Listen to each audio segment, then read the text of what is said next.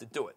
I want you to understand that you are, if you go into Wall Street, all you're really trying to do is get out of Wall Street. That's your goal. Go do something real with your life. Make up your target now of what you want to do, and when you get to your target, don't bump your target up.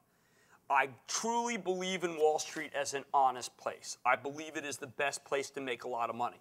I think anyone who tries, who is from a school like you guys are from, will succeed, and it will be great. But understand, it's just about the money.